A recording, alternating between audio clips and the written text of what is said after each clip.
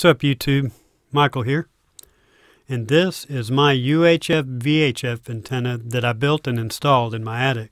It was taken from the design that I posted in my first video, and I'm not going to cover all the details of that antenna, but you can click the link above to learn how to build it.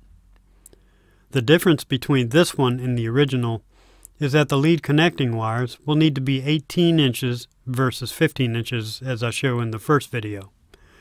Now the fractal bow tie part of this antenna is a UHF antenna, and then I have straight VHF elements added at the top. I ran my lead connections in a parallel manner, an additional 4 inches. Now I will say that since I don't have any low VHF channels in my area, which are channels 2 through 6, I'm not able to test it with those channels, but I do have one of the high VHF channels, channel 13. Now when I ran a test with my VHF elements at half wavelength, which was 28 inches, there was quite a bit of UHF signal loss. But having the VHF elements at 1/4 wavelength, 14 inches, I didn't experience any signal loss at all, at least none that I could tell.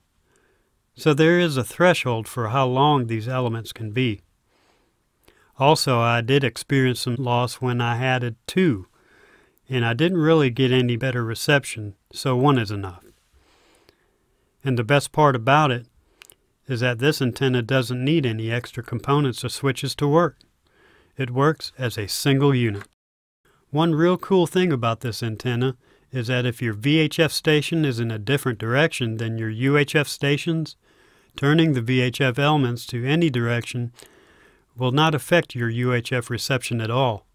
In fact, turning them helps your VHF reception. Another thing, though, is that if you have this antenna too close to an electrical appliance like a microwave, a blender, or anything with a motor, it will cause a disturbance in your TV. So you might want to keep your antenna about 8 to 10 feet away from any of those kind of appliances. For instance, the antenna for our bathroom TV is directly above where my wife uses her air dryer. When she turns it on, it messes up the TV. So I put some aluminum foil on the floor of the attic directly above where she uses her dryer, and that helped quite a bit as a shield and was a big improvement. Well, that's about it. Here's a chart where I've already done the math for you, suggesting the length for the VHF elements. Channels 7 through 13, I'm very confident that they should work just fine. But as I mentioned earlier, channels 2 through 6 are untestable on my end. But perhaps you might have one of these channels in your area. I suggested 1/8 wavelength for these, and I'm not quite sure if that's going to work for you or not, but I would be very interested to know if this idea does work for you. So feel free to come back and leave a comment. And before I go, here's a few tips and tricks to help you get your antenna put together. By using a pair of metal snips, you can cut the wires while they're still in the sleeve. Then you can do a push-pull kind of thing to get those wires out of the sleeve nice and easy. Holding the base upside down will help get those washers out of the way, so you can install your elements a lot easier.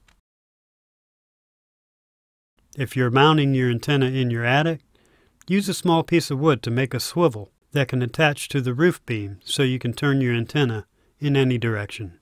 Well, I hope this video was helpful. I appreciate you hanging around till the end, and I wish you the very best in your antenna building. Thanks for watching.